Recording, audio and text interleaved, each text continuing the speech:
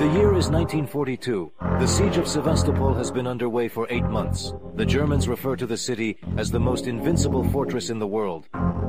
The siege is led by General Erich von Manstein.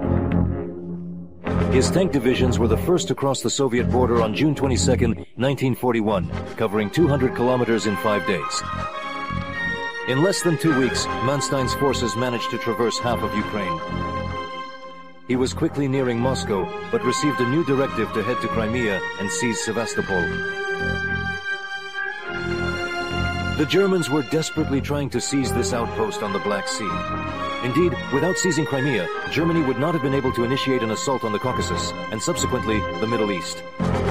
In the winter of 1942, the elite divisions of the Wehrmacht were relocated to Sevastopol. Over 100,000 Soviet soldiers are defending the city's approaches from the cliffs. They received Stalin's order to defend Sevastopol at all costs. General Erich von Manstein had to penetrate the defenses and shatter the Crimean shield, but the defenders of Sevastopol fought to the death. Both the first and second Wehrmacht offensives failed. It was at this critical moment that Manstein received a message from Hitler. Meet Dora. The movement occurred only at night across Ukrainian territory. First, she arrived in Kerch, and then, under the protection of 4,000 soldiers, she was transported to Sevastopol. When Manstein first saw Dora, he shivered. And his soldiers muttered, "Damn it." Some even made the sign of the cross. This creature appears to have emerged from the apocalypse. Sevastopol remained steadfast till the end. For the first time in his career, General Manstein was unable to break through enemy resistance for several months. Hitler sent his pride and joy to assist him. It was Dora. Dora was traveling on a 60-car train, and only at night. She was accompanied by 4,000 soldiers. Among the servants were teams of cooks, hairdressers, laundresses, and 2 chambermaids. 40 confirmed prostitutes, pure-blooded Aryans. When the German military, under the command of General Manstein, finally encountered Dora, they were taken aback. It was as tall as a 3-story building and weighed 1,500 tons. It was the largest and most powerful cannon in the world. And her name was Dora. This supergun was manufactured under Hitler's covert directive at the German Krupp factory. It had 2 primary objectives. Firstly, to demolish the most robust reinforced concrete fortifications, and secondly, to intimidate the enemy's forces. Initially, our team was unaware that the Germans had brought something highly confidential. There were rumors, but no one knew anything. Only when our people discovered the remnants of a Dora shell, 815 mm in caliber, did they realize that the Germans had brought superweapons. But why was this dreadful weapon used only once and specifically in Sevastopol? And how could she mediate between Hitler and his best general?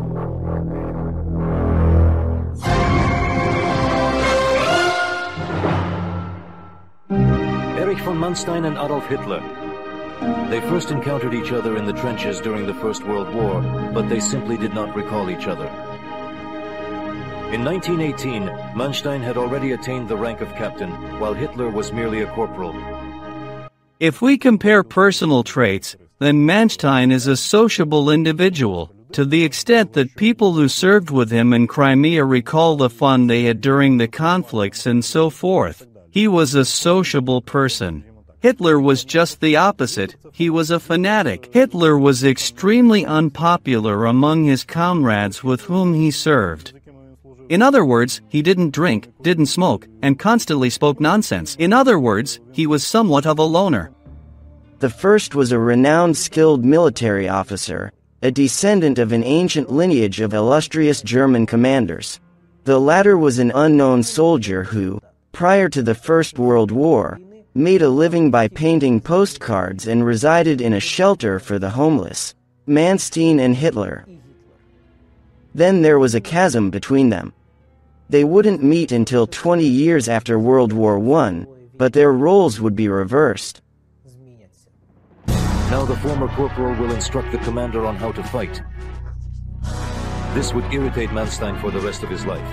He wrote in his diary, Hitler aspired to be like Napoleon, who desired to be surrounded only by aides and executors of his will.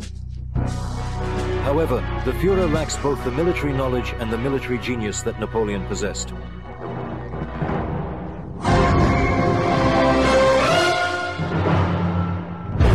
In 1936, Gero, the son of Erich Manstein, fell seriously ill.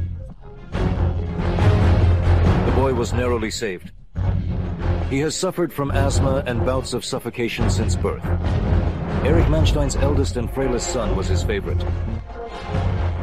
Polite, calm, and quiet, Gero dreamed of being like his father. To become a soldier, just like all the men in his family. Manstein attempts to dissuade him. After another severe asthma attack, the general temporarily steps away from his military career to dedicate himself to his son. While he is reading books with his son, changes are occurring in German political life. Adolf Hitler rises to power in the country and starts preparing for war. He sees himself as an ideologue, strategist, and commander-in-chief. Adolf played a similar role when he was 6 years old, leading armies of toy soldiers. At that time, he was primarily interested in artillery. Only weaponry can determine the outcome of future major conflicts. This is what a 6-year-old from Ukraine would tell his village pals. He fulfilled this dream as soon as he came to power. Under the terms of the Treaty of Versailles, Germany was prohibited from rearming itself. In 1936, Hitler secretly ordered the Krupp military manufacturing plant to develop the largest and most formidable gun in the world. Meanwhile, Manstein is with his son. The lad brilliantly excelled in the Knights Academy entrance test. In 4 years, he will graduate from the academy and join the infantry against his father's wishes. The war will begin in a few weeks. September 1939. Hitler delivers a speech to his soldiers in the conquered Polish city of Gdańsk. There he makes a sensational statement. Soon, Germany will employ weapons that the world has never seen before. In 1940, Germany was amassing forces for a large-scale assault on Europe. The most recent tests of the supergun are being conducted at the Krupp factory. The leader himself arrives there. He could not believe his eyes. The Fuhrer was of average height, 5 feet 5 inches. However, standing next to this giant, he felt like a dwarf. Dora's shell was 3 times taller than him alone. The barrel was 30 meters long. There has never been a weapon like this in the world. How could someone conceive the idea of creating such a monster? Perhaps it was some kind of psychological necessity.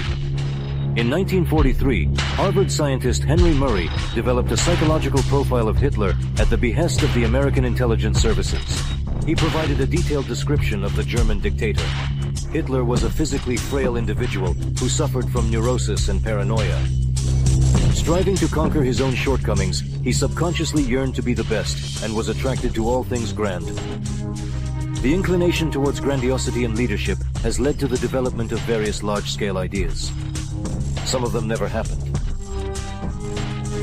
The world's largest stadium, an exceptional art museum in Linz, Hitler's birthplace. The broadest street, the first UFO, the first atomic bomb, and the first space rocket. However, some of the Fuhrer's ideas were implemented. The world's first rubber doll Dora and the most powerful gun.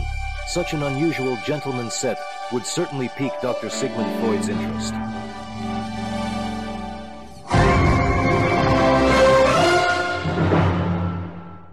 In 1942, General Manstein reports to Hitler, Sevastopol cannot be taken. Soviet batteries securely guarded from all directions, and the soldiers battle with remarkable fanaticism. Then Hitler decided, it's Dora's time. Top-secret weapons were dispatched to Sevastopol. The dismantled weapons are loaded into 60 railway cars and shipped to Crimea. I came across a peculiar remark in Manstein's memoirs. It pertains to Dora. This is the pinnacle of technical invention, he wrote about the gun. The pinnacle, yet absolutely unfit for warfare. Why was the supergun such a disappointment to the general? And why didn't any Soviet historian mention the Dora near Sevastopol?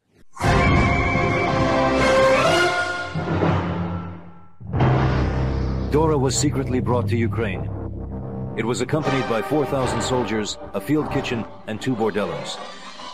No Soviet general or soldier knew about it. Hundreds of thousands of Sevastopol residents also were not aware of it. The radar is being installed here, about 30 kilometers from Sevastopol. A few strikes should obliterate the city from the map. On June 5, 1942, at 4:30 in the morning, Manstein gave the order, "Prepare to fire." 2 locomotives are transporting a massive weapon to a battle position. 200 soldiers are repositioning the cannon. The weapon is mounted with millimeter precision. The barrel raiser lifts the barrel at an angle of 53 degrees. Manstein personally oversees all the processes. Using a special hoist, the soldiers transport 2 potent shells and load the cannon. It's impossible to predict where a shell will land using binoculars. The military commander orders a balloon to be lifted into the air near the cannon to adjust the aim. Weapons are ready for battle. Manstein reports this to Berlin, and Hitler authorizes the shooting to commence. Dora fires. This unique footage shows the tremendous force with which the projectile was launched. The explosion on June 5, 1942, created the world's deepest crater with a diameter of 32 meters. A supergun shell travels a distance of 25 kilometers in 44 seconds.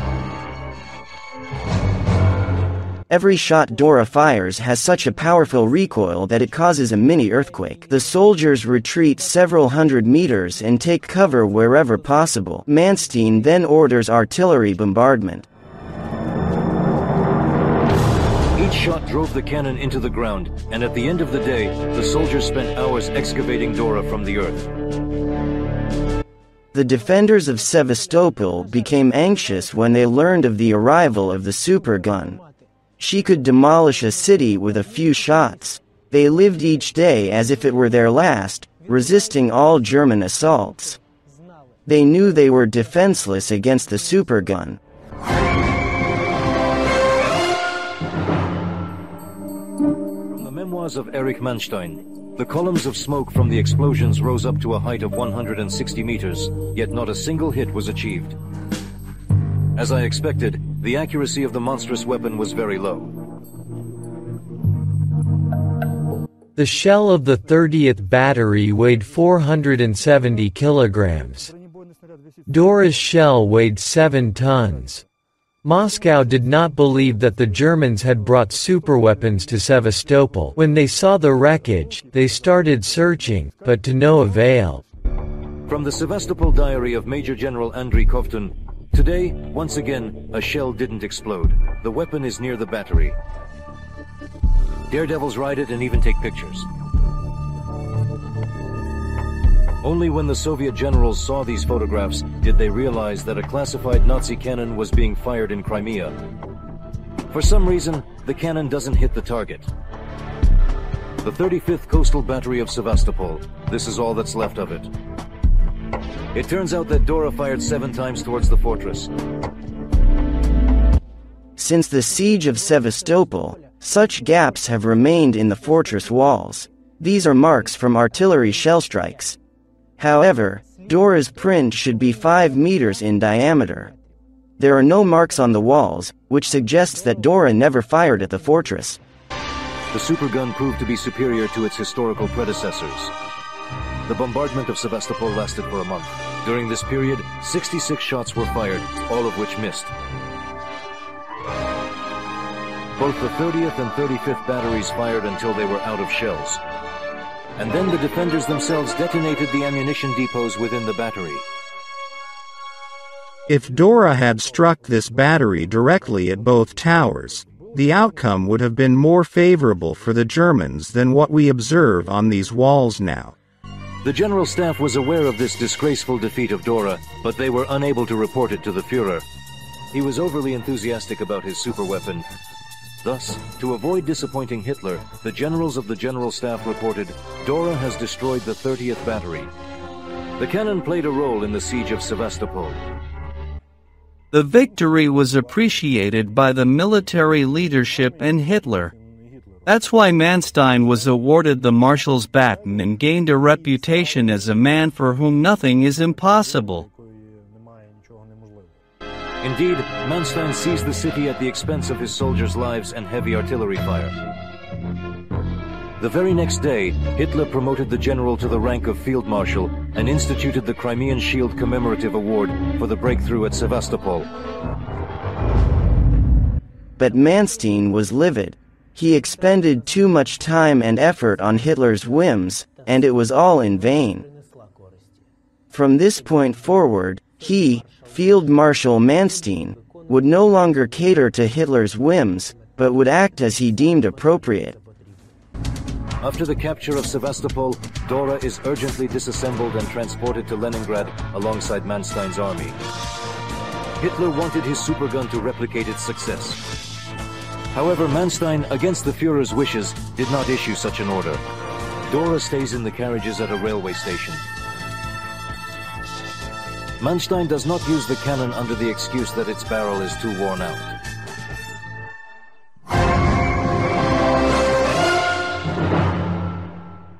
In the trenches near Leningrad, Erich Manstein unexpectedly encounters his own son. He hadn't seen Gero in over a year. During this period, his son managed to rise to the rank of lieutenant. His father noticed the Iron Cross on the hero's chest. His son carried his injured comrade out of the line of fire. And then Manstein forgave his son for his decision. Gero became a good soldier, like all the men in his family. The next day, the Battle of Lake Ladoga occurred. At the headquarters, Manstein was waiting for the lieutenant, intending to give him an order. He barely understood when he was told, "The lieutenant has been killed." Name, Georg Manstein. He died overnight on the front line due to an aerial bomb explosion. The field marshal buried his son on the bank of Lake Ilmen. At the funeral, the regimental chaplain said, he was a regular infantry lieutenant. And then the always reserved Manstein broke down in tears. The following day, he departed from the front lines and returned home. He spends a few days with his grieving wife, who loved and cared for their firstborn deeply. Manstein returned to the front as a changed person. He issued his first ultimatum to Hitler. 1942. Intense battles for Stalingrad persist. Manstein arrives at Hitler's headquarters. Instead of deciding to retreat and thereby save the soldiers, the Fuhrer proposes to employ the Dora cannon once more in battle. And then the field marshal didn't hold back. For the first time, he told Hitler the true value of his colossal cannon. This enormous cannon never hit its target, proving to be utterly ineffective, much like its creator, the Fuhrer. For the first time, Hitler was at a loss for words. Only then did Manstein express to Hitler the cherished dream of all German generals from the General Staff. He, Hitler, must step down, cease meddling in military affairs, and allow the professionals, whose orders are always executed, to wage war. They were simply individuals with diverse backgrounds. The professional continued to perform his duties, serving the newly established Germany. The fanatic Hitler sought to reshape Germany, which he found dissatisfactory, and ultimately to disrupt the global order, which he also disapproved of. Witnesses to this argument remember that Hitler got extremely angry. He yelled, ripped up papers, and then threw himself on the carpet, biting into it. For some reason, however, the Fuhrer did not dismiss Manstein afterward.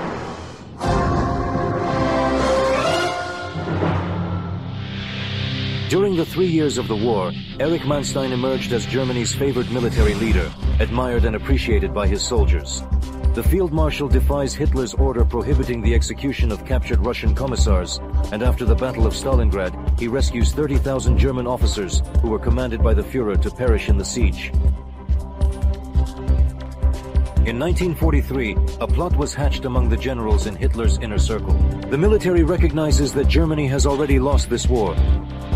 Hitler needs to be overthrown, and a military coup needs to be executed to safeguard Germany and restore peace in the country.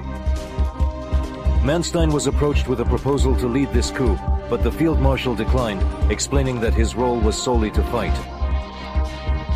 He is not a politician, but a military man. However, he would support the new military regime after Hitler's assassination. In January 1944, Adolf Hitler called the generals for an urgent meeting. He no longer conceals the fact that Germany is losing the war. Hitler begins to openly ridicule his generals. He questions them if they are prepared to stand by his side until the final moment, with their daggers drawn. Then Manstein suddenly stood up. He exclaims, "That is exactly what will happen, my leader." Hitler never forgave his top strategist for this act. A few months later, he dismissed Manstein from his post. In this instance, Hitler, as it were, removed a military leader from the German army who was deemed too aggressive, too rebellious. Manstein was dismissed rather gently, so to speak, with the concurrent bestowal of swords or diamonds to the Knight's Cross.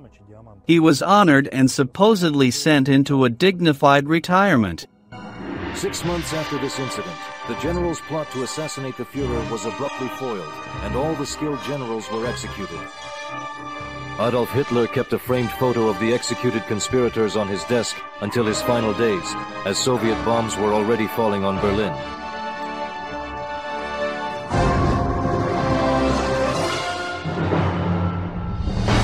Erich Manstein unveiled his secrets towards the end of his life in 2 volumes of his memoirs.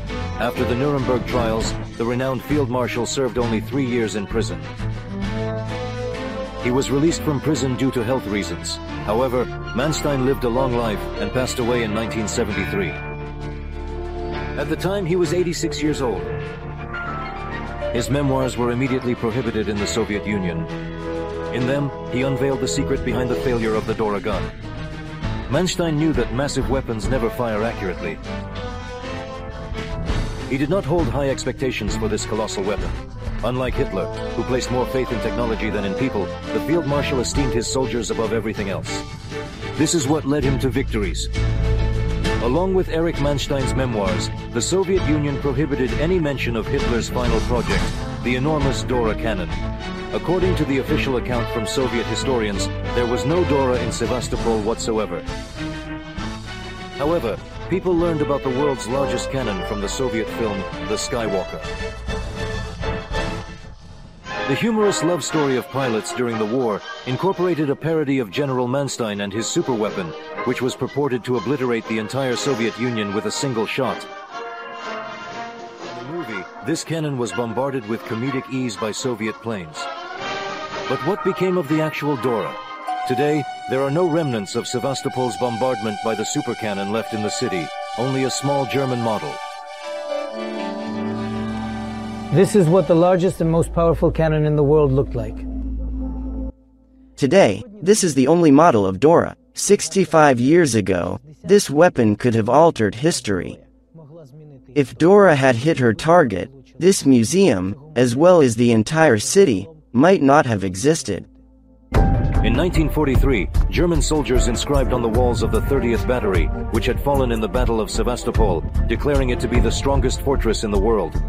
The world's largest cannon was discovered in Bavaria by American troops in 1945. All parts of the supergun were destroyed, except for the massive 30-meter barrel.